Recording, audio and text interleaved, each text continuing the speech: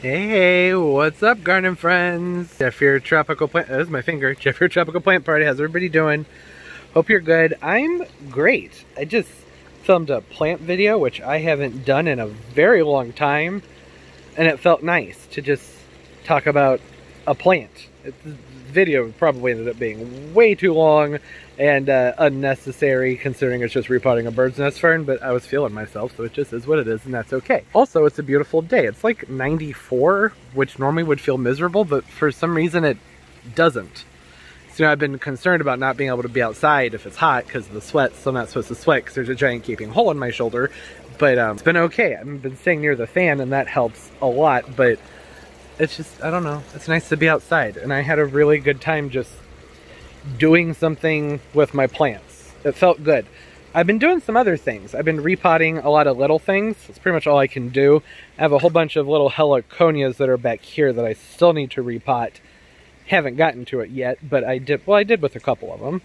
The two in the front, those are heliconia rostratas. Couldn't tell if I was out of focus or if my lens was greasy. Also, vlogging with the phone because the camera, it's a little bit heavy. It's not that great on my shoulder. It doesn't weigh a lot, but it's just, I don't know, it's awkward. This is better, so if things are shaky or audio gets weird in this video, that's why. But I don't think it's going to be a problem, just putting that out there. I also repotted a bunch of my, what are these, hedychiums? These are butterfly gingers. These were in a video, I don't know, probably a month or so ago, and I got these because I wanted to set up a little area in my garden to trial them for cold hardiness, and these are all pink. They all have pink flowers. The ones that I have been growing have orange flowers. I wanted to find a pink variety that's also cold tolerant. So there are, I believe there's 5 different hedychiums in here. I need to redo their labels because the labels they came with, you can see they're fading an awful lot. So I want to make sure that I can remember what they are. But I went ahead and just bumped them up into a larger pot size. They were just in tiny pots when they showed up from Aloha Tropicals.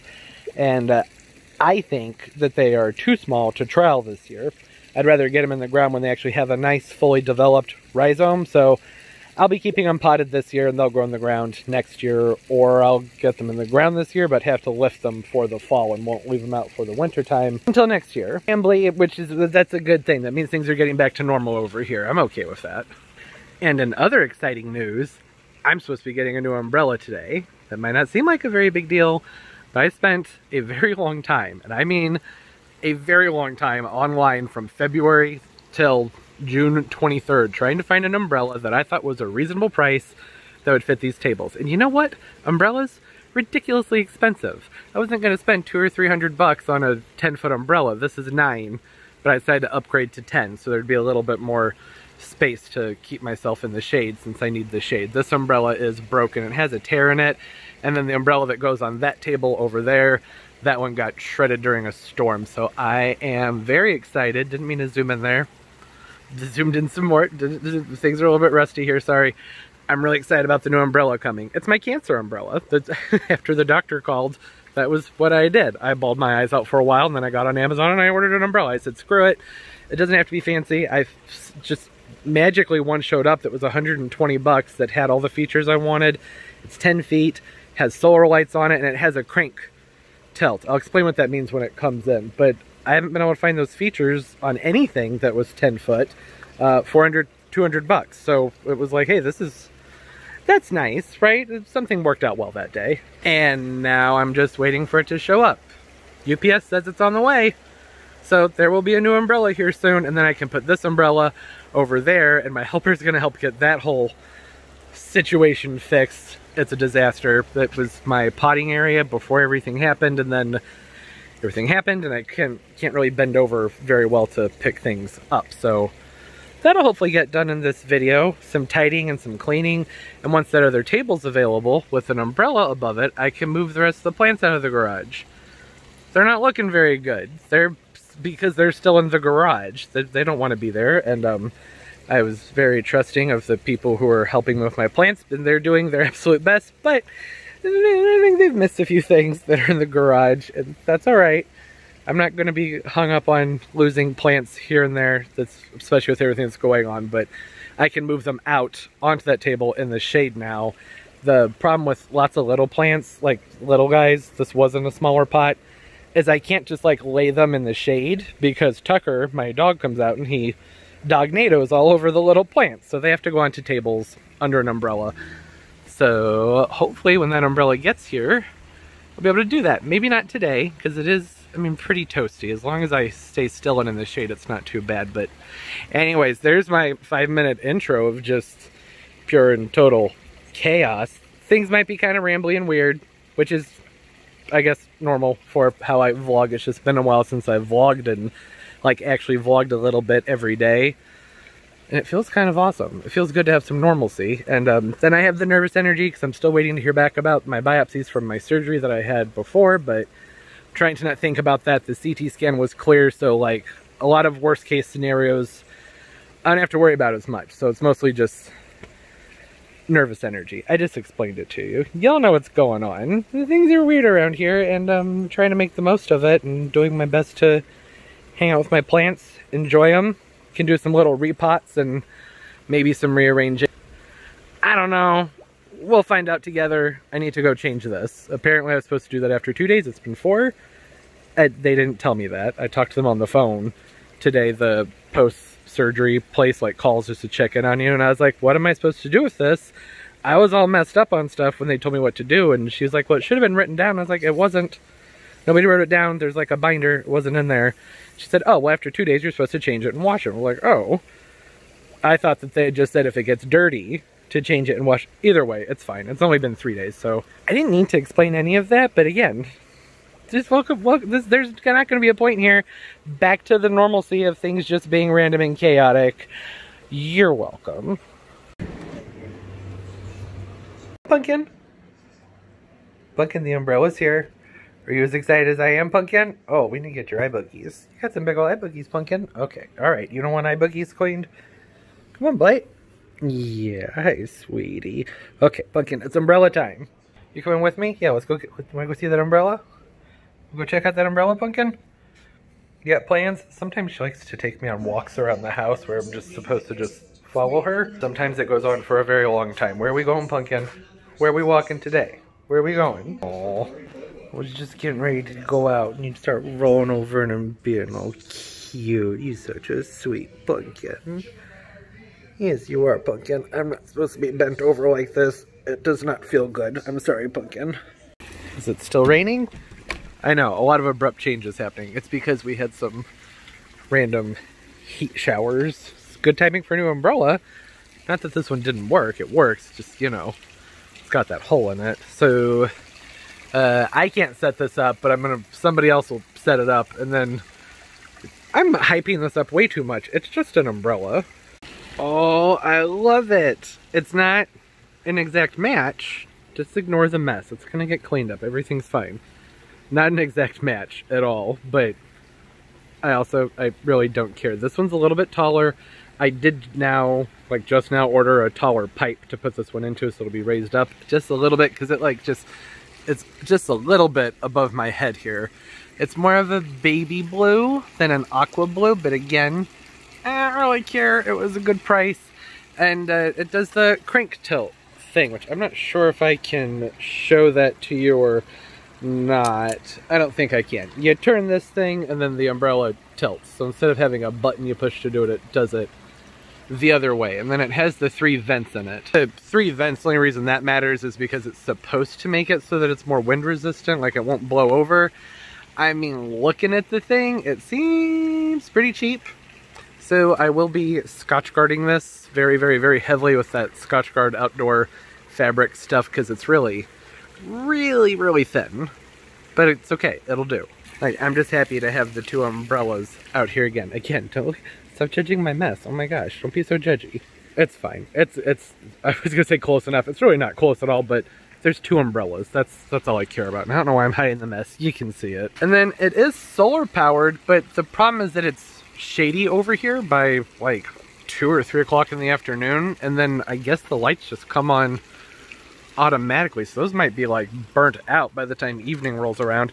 The directions weren't very useful in any— oh wait, what's that say? It says switch. Alright, so apparently I can turn them on and off. There's a switch somewhere up here. I bet it's easy. There's a red thing. You see the red thing?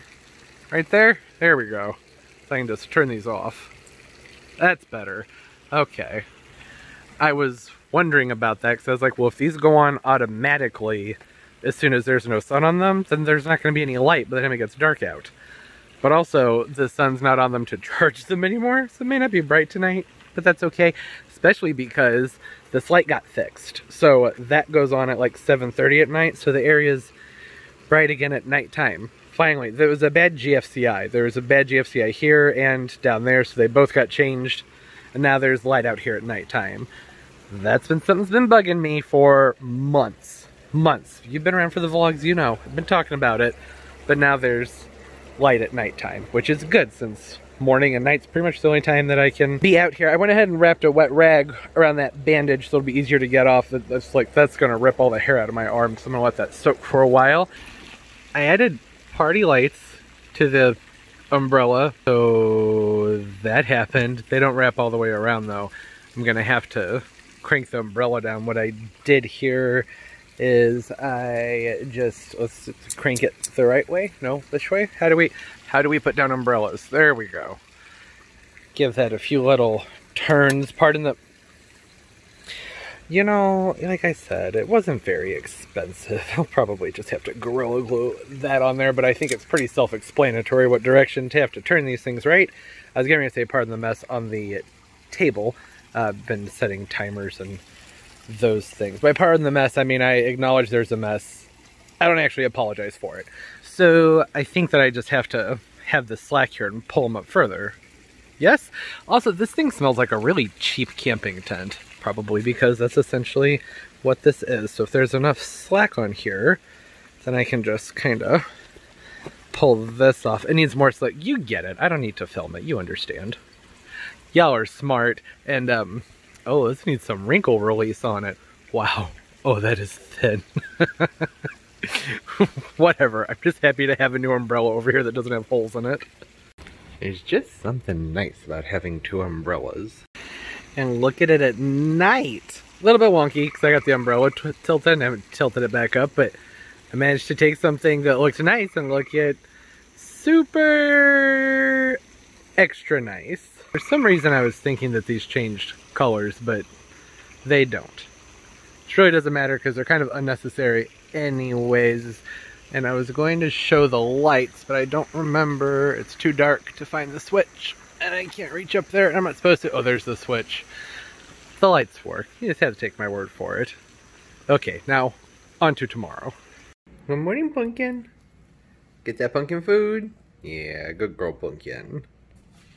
She has been a little bit timid lately because my sister's here with Buddy. It always takes like 2 days to adjust, but she's snapped out of it and she's getting sociable again and eating her food like a good girl. Yes, I know. It's a lot of hand sanitizer, but believe me, if you saw the size of the hole in my back, you would have hand sanitizer around everywhere and everybody would be using it constantly. It's covered, but it's still something definitely do not want to have get infected. So, but you can't see it, but there's like a little square bouncing around that's supposed to focus on faces. So for some reason my camera thinks there's a face right over here on the wall. That's creepy. What the heck's that about? There he is. Good morning, buddy. Good morning. Want to focus? How you doing? You sleepy? Yeah, you good boy. I fixed my fish tank. I know none of y'all knew it was broken. So the actual day I got the phone call about the cancer, this also broke. There's a hose down here in the refugium, which you don't typically use for freshwater tanks, but once upon a time this was a discus tank, and the refugium system worked well. I should explain a refugium system. So a refugium system is a filter that you grow plants in. Right now I have a pothos in it, but there used to be aquatic plants in this middle chamber here. And the principle behind that was that at night when the lights in the tank would turn off, a different light down here turned on, and there were plants down here, so you have 24 hours of photosynthetic activity, and therefore it keeps the water cleaner and reduces how often you have to do the water changes, which is great for fish like discus, because if you don't know what discus are, they're a type of cichlid that require very pristine water conditions. That was years ago. I ended up not liking it. But either way, this chamber had plants in it, which meant there was like a 2-inch layer of aquatic plant mud. And this hose right here, this one right there, got old and cracked and started spitting water into the refugium chamber, stirring it up, and then that was getting pumped up into the aquarium, hence why the water now looks like mud. I mean, it looks like natural lake water, really. But so it took like 2 weeks, and eventually I was able to dig up the different plumbing parts to just run a separate line up to the tank to get it going again. But I still haven't been able to go through and like replumb. I have to completely redo both of these, which is something I can't do right now. Also, holy crap, that wall's dirty. I haven't looked back here in like 2 years. Not at the wall, at least, just at the filter. So there's a fun update that has nothing to do with anything. This is some typical vlog stuff, right? Anyways, that will settle. I'm actually probably going to do like at least a 50% water change to help get some of that out, but at least it's running again. I had to take the fish that were in here and put them in the pond outside. Oh, and when this filter broke, simultaneously my backup filter back here broke. Perfect storm, right? Oh, good morning, Toby. Good morning, you coming? Yeah, come on, Tobes. That's a good boy, Toby. Good morning, Toby. So much love from the dogs in the morning. What a good boy. I know this probably doesn't look like sufficient bandaging, because it technically isn't, but it's been a week, and it's got that glue clear stuff over it. It's just like looks like a cat scratch, so I feel like if I'm going to actually do something dirty, I'll tape it up the rest of the way, but otherwise, it's not a problem. Stay out of there, Toby. It's not for you. There you are. Yeah, so I had 3 Oscars in the house, and I had to move them out here just because, I mean, you'll solve the tank.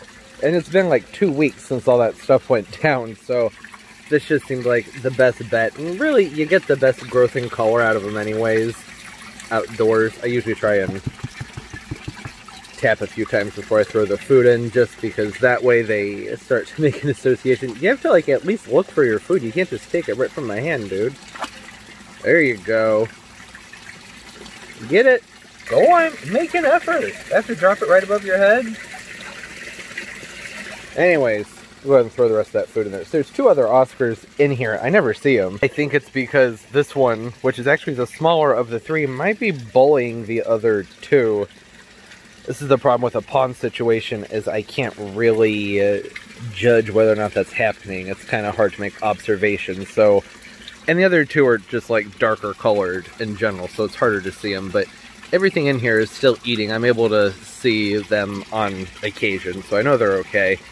And they seem happy out here, but I had to drain the water down so that they can't jump out, because Oscars are jumpers, but that's been working out okay. And things that didn't make it into the garden tour, I have hydrangeas blooming over here, and over there, and down there. I actually might go ahead and do some cutting on those and take them inside and put them in a vase, just because it's pretty. And then back here behind this trellis, hibiscus, the hardy hibiscus, will kind of die down to the ground and come back every year.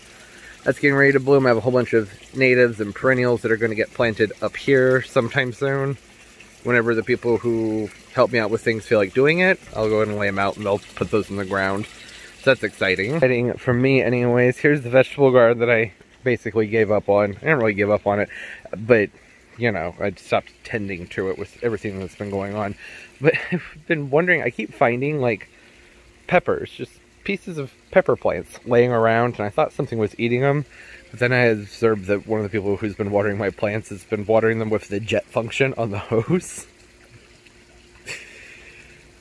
I don't know why. It just seems like common sense to me that you wouldn't do that, but hey, to each their own. The plants are getting watered, but it's also knocking all the fruit off of my plants. I went to pick some tomatoes the other day, and I was like, wait, where did all my ripe tomatoes go? And they were just everywhere from the hose, just blasting them off the plants. I don't care. It's no big deal. And the lotus has been blooming over these last few days, and that's something I definitely didn't want to forget and leave out of these videos. The lotus flowers are so much fun to have around because they start off smaller and then they close in the evening time. Like they, you know, it starts like a normal flower, a flower bud. And the first day it opens a little, and then it closes in the evening, and then the next day it opens a little bit more, and then closes in the evening. And right now it's on day 4. I probably should have tried to show you guys what it looked like on day 1 and 2, because by day 4 it's starting to look a little bit more ratty, but they're actually opening up all the way. which I think looks pretty cool. They look so pretty. They have that fun classic lotus shape to them with that beautiful inside. Just overall beautiful plants. I enjoy the lotus very much. Remember, I wasn't even sure if these were going to bloom this year because I thought I had killed them. So clearly they're fine. They're looking for the sun. The only full sun spot I actually have in my yard anymore is like right next to that pot, which would be in the middle of the patio. So again, my motto lately has just been, it's fine. Everything's fine. Whatever. It's surviving. It's okay. And it's Saturday. This video started on a Monday and I was like, yay, yay, umbrella. I'm gonna do all the things this week. And then, nope, didn't do anything. I have a whole group of people in town here right now and around me trying to help keep me occupied and keep my mind busy, which has been really nice. For some reason, the pathology from my last surgery is taking an eternity. My doctors don't know why the pathology is taking so long. I'm hopeful that by Monday I have like a phone call checkup with the oncology surgeon.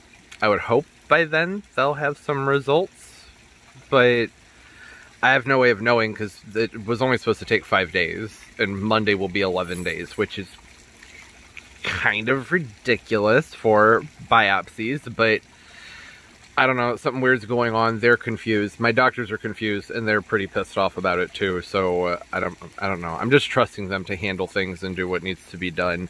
But if everything is good, then I'll be able to get a skin graft next week and then get that ball rolling onto some normalcy. If not, then just have to do whatever the next steps are.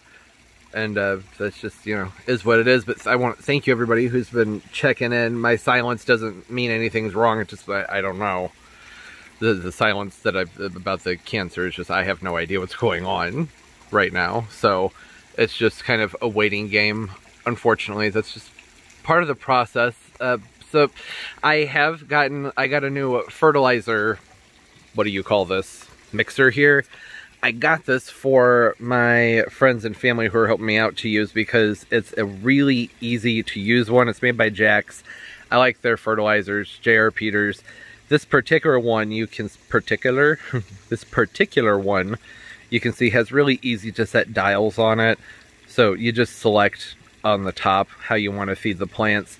It just seems like an easier way to go than the more typical ones where you have to measure out the ratios and everything. I thought this would be easier for them to use. You just put 12 tablespoons, which I think is about 3/4 of a cup of the fertilizer in that needs to be used, and just set that dial. So if anybody's interested and you get frustrated trying to figure out the ratios and whatnot on these fertilizer solution mixer hose end things, the Jax one might be an option for you. I will say, kind of ridiculously expensive though. This was $35 for this. That's a pretty hefty price for a hose end sprayer. But, you know, I was just trying to find a way to keep things simple for the people who are helping me out here, and I think this is probably the best way to do that. And I like it. I really like Jax fertilizers, J.R. Peters. They have really nice stuff. Especially if you have harder water, like their fertilizers tend to not, like the pHs and stuff don't get thrown off too much, and so the viability, or not the viability, the uptake, I guess that's kind of the same thing. The nutrient uptake doesn't get thrown off by the water quality. So that's good stuff here. I have the petunia feed and the palm food over here, and I was comparing the backs of them, and they're not that different. So when they were asking me how they should fertilize the palm tree pots around the pool, because there's a lot of petunias and there's palm trees, it kind of came down to, I don't actually think it's going to matter which one they use, but I just figure every other week just alternate. It's probably the way I'll go. When I was doing my fertilizing, I was fertilizing once a week, and sometimes with like the pool pots I would fertilize in microdoses pretty much every time I'd water. I'm not going to expect people who are helping me out to do that. That seems like a bit much. I'm not going to do that. That's too much work. What are you doing? Did you go swimming? Did you go swimming? It's not even hot out yet. It's still early. You just jumped right in the pool for your morning activities. get that morning workout in. You know, oh, you're such a good boy, Tucker. What a good boy. And this is why I should not keep plants on the ground. It never works out well for the plants. They get dognadoed every single time. He's such a good boy, Tucker. Some of y'all caught on to the fact that I released the fern video on a Friday. I'm not officially going to declare a Fern Friday series yet because I don't really know what my life's going to be like over the next few weeks or even months. I need that pathology back before I can really make any decisions like that. But I actually had intended for this video to come out on a Wednesday, and it was edited and ready to come out on Wednesday, and then I just didn't have time to just fill out the few little things that have to be filled out and publish it. Because I've been surrounded by peoples who have been very loving and helpful in keeping my mind distracted. We've all been helping to keep each other distracted. It's family, you know, it's everybody's kind of on pins and needles waiting for a result. So I did release it on a Friday just because that's when I actually had time to release it. I would like to get the Fern Friday thing going again, but I don't want to commit to a day for anything to be like, hey, there's always gonna be a video on this day until I know what's going on. I'm sure you understand that completely. So, but that maybe, potentially, we will see. If all goes well, then maybe there will be another fern video out next Friday. I don't know yet. So, that's what's going on here. How are you all doing? I hope you're good. I know, weird video, but I feel like that's kind of, sort of just the nature of the vlogs. It's been a minute. Hey, Robin. You're looking a little bit raggedy. Sorry, that wasn't nice. I don't blame you for flying away. That was rude. I shouldn't have said that. But, yeah, here we are. These are too big for these pots, by the way. Don't know what I was thinking there. I probably wasn't. My mind's been a little bit preoccupied over the last couple months. Like, it doesn't make sense. These are getting huge. I didn't think they were going to get this big. And it's only July, and they're already, like, a good 4 feet tall, at least on this end. The ones over here aren't quite as big. I'll figure something out with that at another time, or I might just leave them. I might just say forget it and leave them. At the very least, I would like to take a division of these and put them in a shallow round planter just surrounded by like lemon coral sedum and just have green on green, maybe with some purple in there, but I think just green on, like, it might look kind of cool, right?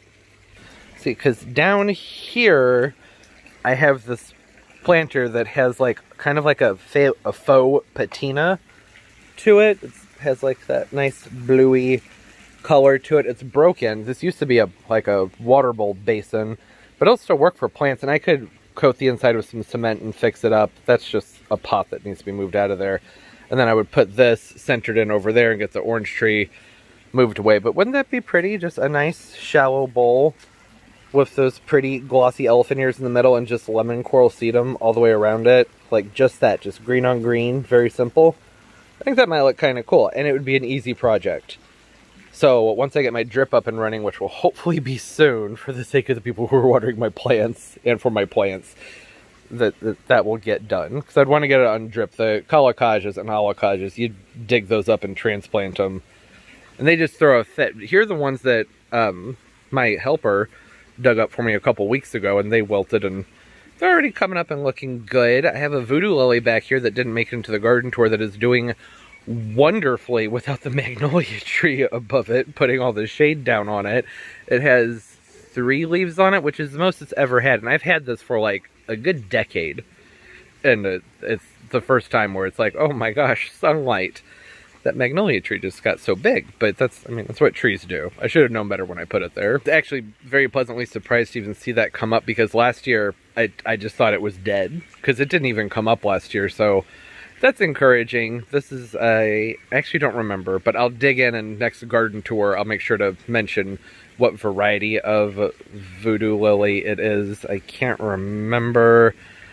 I want to say it's one of the Sargantin. I'm not even going to try and remember. I've had it for such a long time. I'll figure it out though.